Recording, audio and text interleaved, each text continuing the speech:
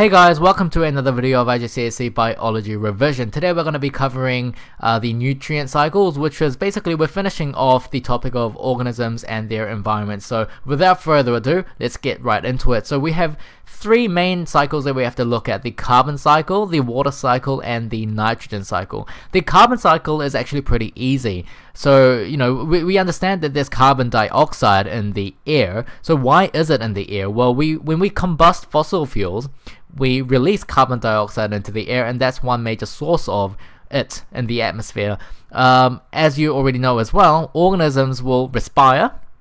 And when organisms respire, as the equation would suggest, it also releases carbon dioxide into the atmosphere. Now, the carbon dioxide is absorbed by plants to photosynthesize. Okay, and basically the carbon dioxide that is used, the carbon inside the carbon dioxide gets transferred and transformed into chemical energy, whereby the carbon exists in, nutrients like proteins, carbohydrates, and things like that. So when animals therefore eat the plants, they're actually attaining the carbon, and so the carbon gets cycled through, right? Again, when animals die, they decompose, and decomposition of matter will also release carbon dioxide into the air. So that's a full cycle of how carbon moves around from one thing to the other. The water cycle is actually pretty simple as well. So let's take a look at rain, right? Rain, a fancy word for rain is precipitation. So the rain will fall down and will make its way to the soil. From there, it can make its way inside plants, and the water is the water is released through transpiration back into the air. We also have something called percolation, which is basically when the water seeps into the soil, like so, and makes its way back into a lake, river, sea, or whatever it may be. And from there, it evaporates back into the atmosphere, and it condenses to form clouds. And when there's too much humidity and too much water, then we get precipitation. So that's one full cycle there.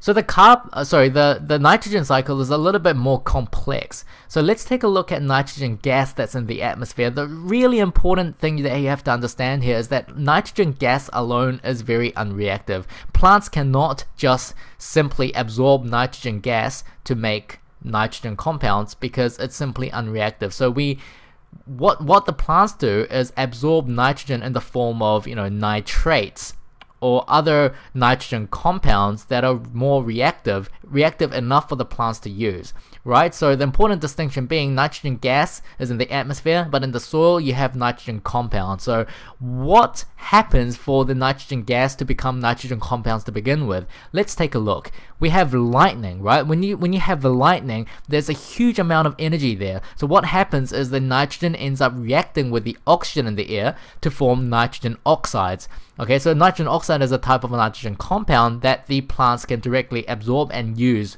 at their will. We also have fertilizers that we make, humans make to put into the soil, and the fertilizers will contain, nitrogen compounds again to allow the plants to absorb and use as well. Some other natural methods would be nitrogen fixing bacteria. So what the nitrogen fixing bacteria is that it converts the nitrogen gas in the air into ammonium compounds. Okay, so the ammonium compounds are just sitting in the soil, and what the nitrifying bacteria will do is actually convert the ammonium compounds, which actually contain nitrogen as well, and convert that into nitrates. And the nitrates are what gets absorbed by the plants to be used. Okay, so the plants will then get eaten by animals again, so the nitrogen will actually be transferred to the animal that eats it, and when the animals die, the nitrates or the nitrogen compounds and things like that will end up back into the soil.